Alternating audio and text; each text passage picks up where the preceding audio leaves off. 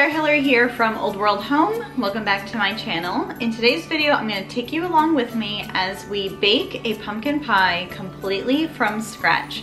We're going to take a decorative pumpkin that I have used all month long to decorate our kitchen and actually roast it down and use that pumpkin puree to make a delicious, the best pumpkin pie you'll ever have, in my opinion. This is the pumpkin pie that my parents have always made, and I made it with them last year for the first time, and now this is my first time making it completely by myself in my own kitchen, and I'm gonna take you along with me.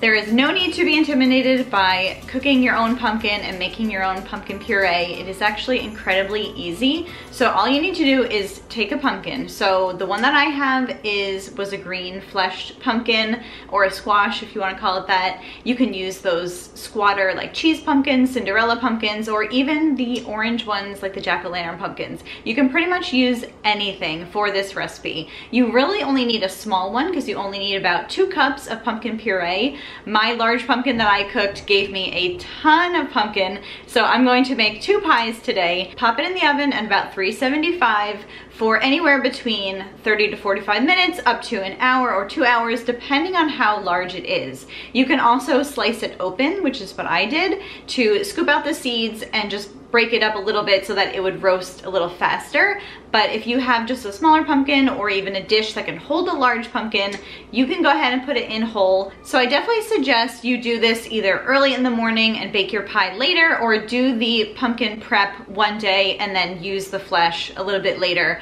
when you're ready to bake your pumpkin, because it does need to cool down so that you can peel off the skin. And if yours is particularly wet, you can let it drain over a mesh colander or just a regular colander. Just get a little bit of that excess moisture out, and that's it. Once the pumpkin is roasted and drained, you can go ahead and scoop it out and use it just that way, or you can puree it in a food processor or a blender just to get it silky smooth. But I actually like a little bit of that rustic texture, so that is just up to you.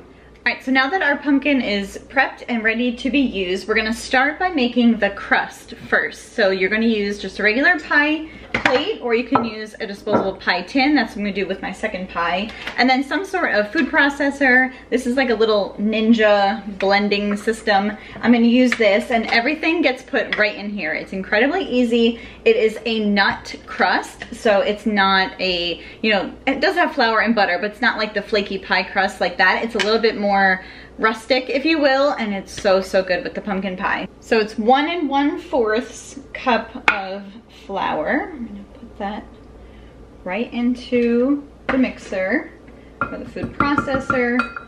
You could probably even do this by hand if you didn't have any kind of food processor. The blender might be a little tough because it might not have the space, and there's really not a lot of liquid to move it around. So if you don't have a food processor, then you could do it by hand. All right, and then you need 1/2 cup of nuts. I'm gonna use pecans for this recipe, pecans, however you say it. You can use really any nut. You could do walnut, you could do a mix of nuts, whatever you have on hand, really. So 1/2 cup of that, and I just put them in whole because the blender part is gonna mix it up for me and break it all down. And then you need 1/3 cup of packed brown sugar, and then 1/4 teaspoon of salt and baking soda. I'm gonna kind of break that up in there and then kind of sprinkle the dry things around. And then 1/2 teaspoon of vanilla extract. Goes right in there. So I'm gonna pop on the lid and I'm gonna pulse that all together so that it gets all ground up. And it doesn't have to be super fine like a meal. You want it to have a little bit of a texture to it because we are also going to add in the butter, and that's gonna continue to pulse in with it and then really bind the crust together. Now I'm going to cut in 1/2 cup of butter, which is 1 stick of butter. I'm gonna cut this up into little pieces, not little pieces, but I'm just gonna dice it a little bit.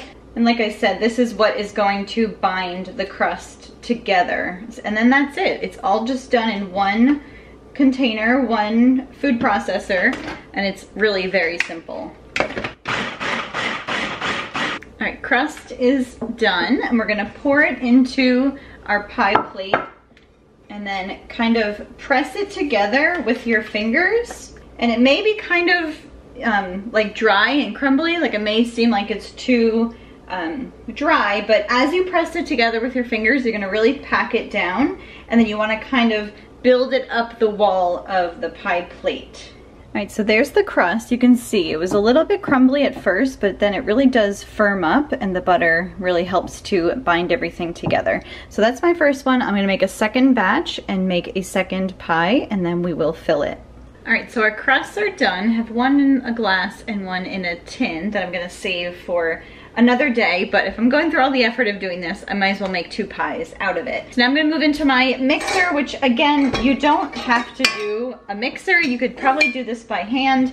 I'm just gonna make it a little bit easier and use my mixer to put together the filling. I should also mention, probably at the beginning, you're gonna preheat your oven to 450. You're gonna start the pies at that temperature, and then you're gonna kick it back down. So if you haven't yet, go ahead and preheat your oven and put it on 450. All right, so for the filling, we have a 1/3 cup of brown sugar and a 1/3 cup of white granulated sugar. That's gonna go in there.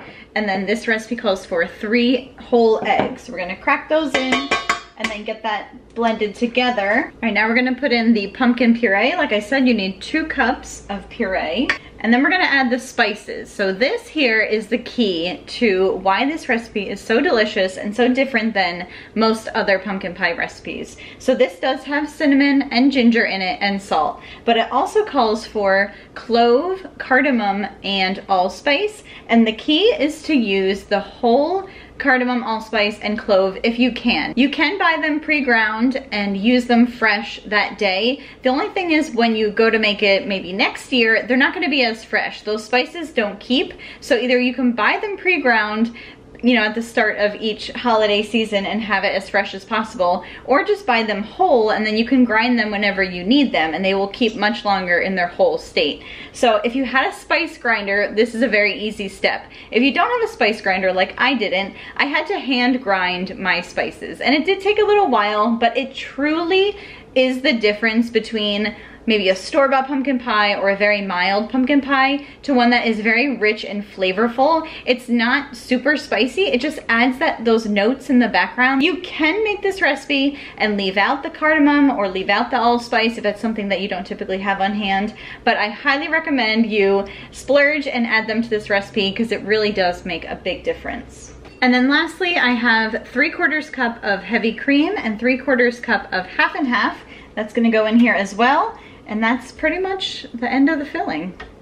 All right, filling is ready. So we're gonna pour it in to our pie crust. Hopefully it doesn't go over.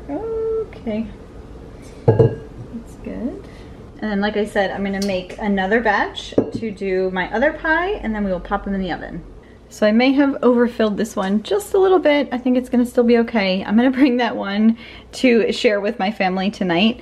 And then this one I'm going to pack up after it's baked and bring to a Friendsgiving. So I wanted to make it look a little bit nicer and not overflow the crust too much. So like I said, these are now gonna go in the oven at 450 for 8 minutes, and then you're gonna kick the heat down to 325 for another 40 to 45 minutes until they're done.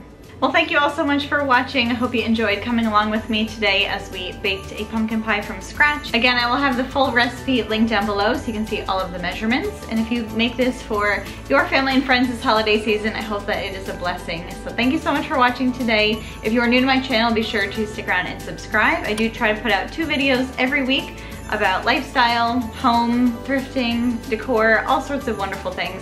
So be sure to stick around, and I'll be talking to you soon. Take care, guys. Bye.